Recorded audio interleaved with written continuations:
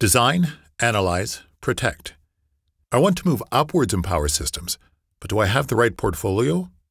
To become a real expert, I need to confidently be able to analyze power flows, both for steady state and transients, understand electromechanical energy conversion, design power delivery networks, analyze dynamic system response to disturbance, design P&C systems, evaluate design alternatives, including both. What if I tried the Advanced Graduate Degree program at Worcester Polytechnic Institute? WPI offers a graduate degree in power systems that I can complete with online courses.